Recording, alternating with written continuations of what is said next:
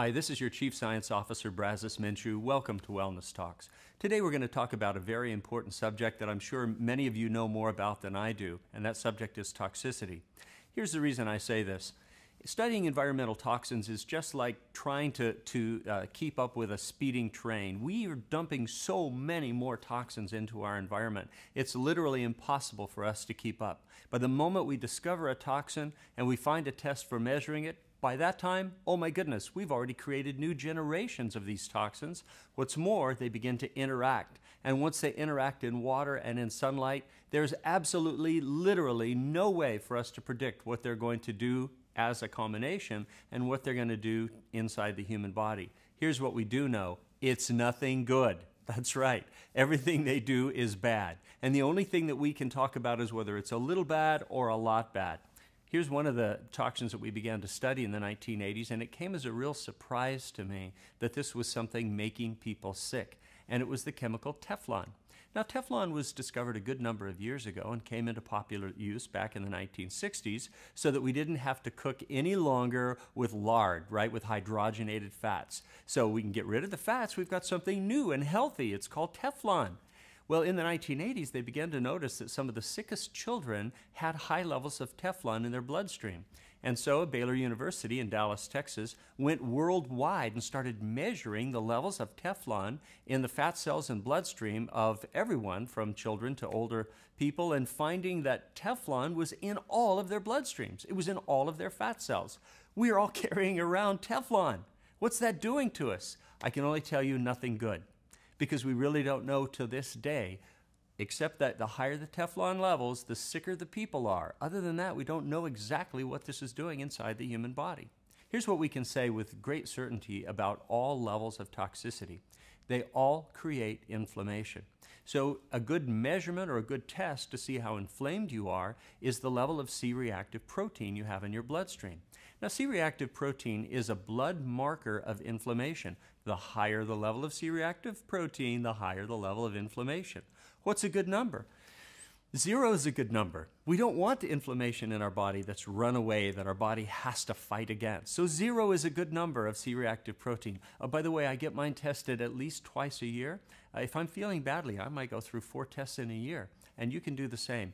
There's no downside to testing your C-reactive protein more often. You just start getting a trend line of your own levels of inflammation because C-reactive protein marks our level of inflammation.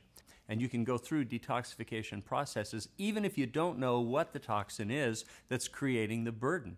So keep an eye on your C-reactive protein. As those levels begin to rise above 0, and there should not be very much toxicity in your system at all, not much at all. The lower the number, the healthier you're going to be. As it starts to rise above 0, that's the amount of toxic load called allostatic load, which deals with toxicity and stress. That's the load that you're carrying around, the burden that you bear. The other one is LDL protein. Sometimes we call this bad cholesterol, the LDL. LDL, lethal cholesterol. LDL, lousy cholesterol, right? LDL is bad cholesterol. It's a protein that marks toxicity in our system. And the higher that gets, the more toxic we are and the more likely we are to have a negative health event. Now, what's your optimum or ideal level of LDL?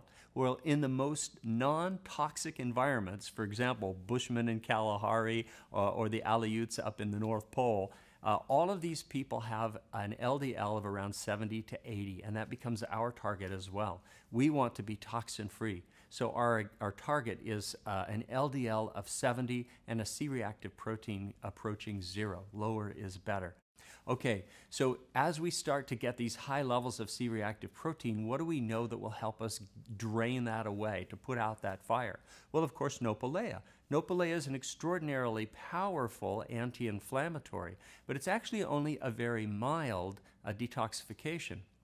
A good example of that is if a person's cells get very filled with toxins, filled with waste, you begin to get puffy. The solution to pollution is dilution, right? So if you're toxic, you're going to get puffy.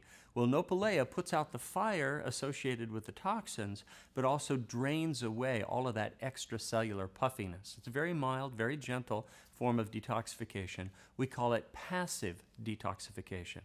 And now we can talk about a more serious detoxification with the Nopalea Daily Cleanse. The Nopalea Daily Cleanse is really designed in two ways. One, it uses herbal substances to pull in, like a magnet, pull in some of the toxins, for example, lead, cadmium, mercury, some of the other heavy metals, and also to absorb each of those toxins like a sponge. We want to pull them in, suck them up, take them out. That's the way that Nopalea Daily Cleanse works. Nopalea Daily Cleanse for deep tissue detoxification. Nopalea to help us reduce the damage from those toxins and help drain them away, drain away that puffiness. With that 1-2 combination and using these things daily, you'll be able to keep those LDL and C-reactive protein levels down at their lowest level. So practice the 10 essentials, keep your level of toxicity low, and we'll talk again soon.